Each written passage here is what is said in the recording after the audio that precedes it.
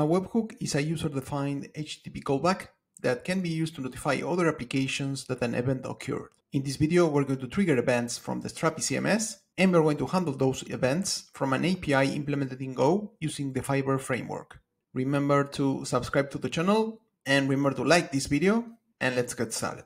These are all the available events that the Strapi CMS is going to trigger and is going to submit to the endpoints that we specify as webhooks. So every time that we create a new entry, is going to trigger this entry.create event type. Something similar when we update an entry is going to trigger the entry.update event. And when we remove an entry, it's going to trigger the entry.delete event. Then it's going to trigger different event types when we publish or unpublish content. And the same happens when we upload new media or when we delete media or when we update an image or any other media content type. And these are some of the payloads that is going to submit and then we're going to need to handle in our endpoints. This is the payload or the JSON structure for the entry.create event type. Here we receive what is the event that we need to handle or the event that is triggered by the Strapi CMS. This is basically when someone creates a new entry. This is the date and the time when this event was triggered. This is the model or the content type that was created. In this case, is using the address model. So these are the fields for that new address. This is the identifier, this is the city, and some other fields. And for the rest of the event types is pretty similar. This is the payload for the entry.update event. This is the payload for the entry.delete event. And the same for the publish and the unpublish event. And here is the payload for the media create event with the name of the file, a hash associated to the image, the URL to access that image, the dates when the media was created and updated, and then let's see the payload for the media.update event. That is pretty similar, the name of the image, a hash, the size, the URL, and the same for the media.delete event. Okay, now let's set up a new webhook in Strapi. So we need to go to settings, webhooks, and we need to click here on add new webhook. And here we need to assign a name to the webhook. So let's say bands webhook. This name is because we are going to work with the bands content type. You can take a look at the previous video when we added this new content type. And here we need to specify what is the URL of the endpoint that is going to catch the events. So this will be HTTP localhost, and the port will be 3000. And we are going to call this endpoint webhook handler. Okay, and here we can specify any additional headers that we want to submit along with the event. And here we can specify what are the events that we want to submit. So in our case, we're going to submit all the events. So we would select entry, and we're going to select the create event, the update, delete, publish, and unpublish event. I'm going to save this webhook.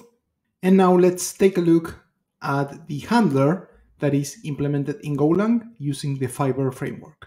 So this is really simple. I created this new Fiber application and I added this post endpoint where we specify what is the path or route where the Strapi events are going to be submitted.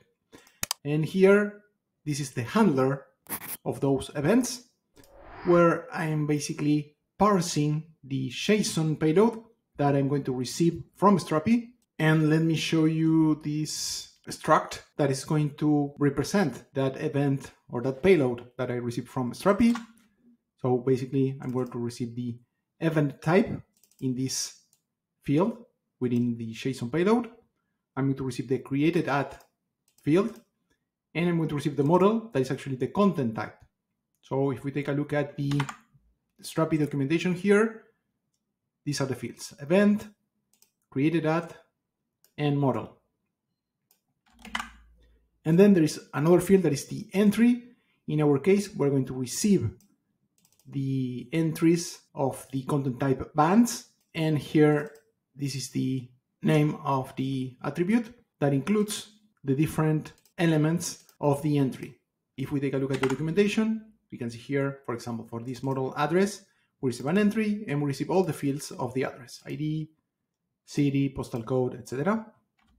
So if we go back, here we have the name of the band, the genre of the band, and the website of the band. And if we take a look at the content type bands that we added in the Strapi CMS, here, we're going to see that the band's content type is going to include the name, the genre, and the website. Okay, let's open the main file again. So after parsing the event payload, I'm going to basically print all the different fields that I receive within that payload. So I'm going to run the server and we're going to test this webhook. Go run main.go.